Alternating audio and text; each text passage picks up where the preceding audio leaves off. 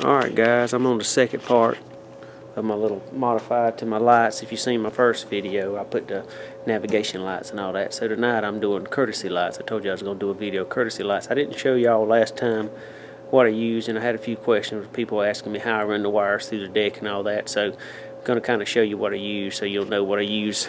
Give you a little update. Didn't use a lot. So I used electrical fish tape. If you can actually see what the name of it is. 25 steel fast fish tape.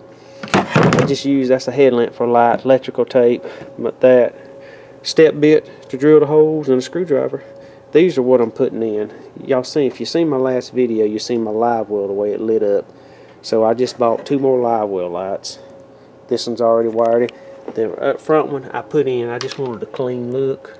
So I'm not sure how bright they're going to be outside. They light up the light well real good. So this one I didn't put the seal on it. This one I did.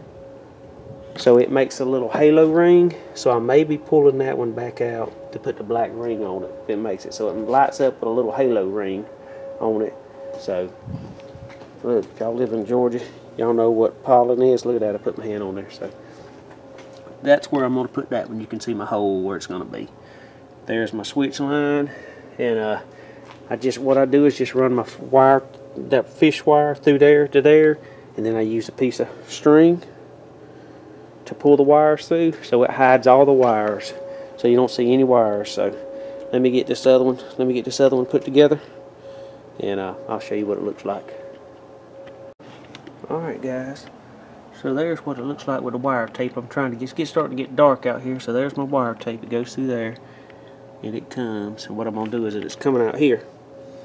So I'm going to try to pull, I'm going to try to put some light in here, pull it through. So there's the wire coming out here, and there's my pull wire right there. And now it's just a very short run, so then we can pull it over there, but that right there is how I run all my wires underneath the hull of this boat. So I hope that gives y'all a little explanation. I know I had a few people ask me about it, so maybe that'll make it a little easier for you if you try to do it. I'm not saying it's easy because it's got foam blocks all inside, so you will have to punch some foam blocks and just keep going in and out until you're able to get around them. Okay, guys. Well, once we get it together, I'll come back with you and show you a little more.